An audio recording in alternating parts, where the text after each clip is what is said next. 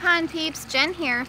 Alright, so we have some floating algae and we have some algae in the waterfall. So that is our first sign to say welcome to summer. Alright, with the water temperatures getting up, this is going to happen a lot. The more surface area you have covered, the better chance you have of avoiding this.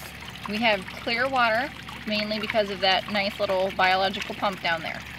So the way to get rid of algae, I hate to tell you, but there is no real easy way to do it.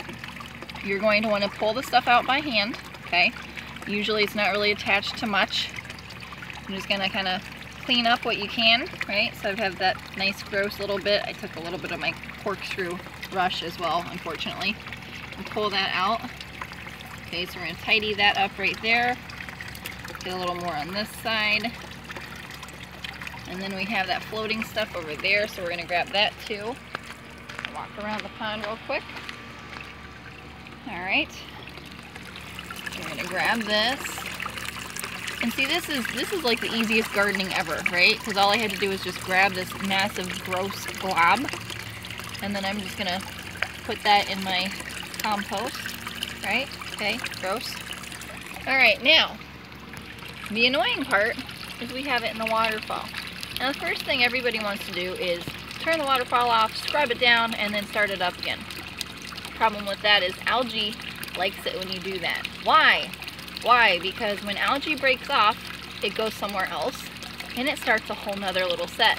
So what you do is you either pull or cut the algae, like the string algae. See how we have some string? I'm going to pull those pieces off. I'm going to get down here. I'm going to pull those as well. Okay.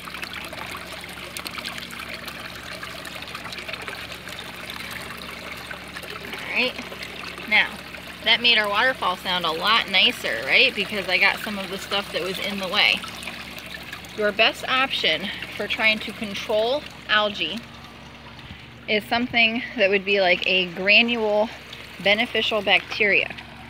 So there was a product called Ecoblast, and what you would do is you would shut down the waterfall, right? You would sprinkle the granules, you would wait about 10 to 15 minutes in the hot sun, and then you would start it up again after you took all of the excess stuff off. So you want to take the excess algae off, sprinkle the granules, wait 10 to 15 minutes, start it up again. This is a granule beneficial bacteria product, and that usually kept the algae, you know, at bay. And I did it maybe like once a month. If it was really hot, maybe say in August, maybe twice a month. So hopefully that helps you guys that are battling some algae right now. As always, feel free to check back for videos, and if you have questions, post them and I will get back to you as soon as I can. Happy ponding!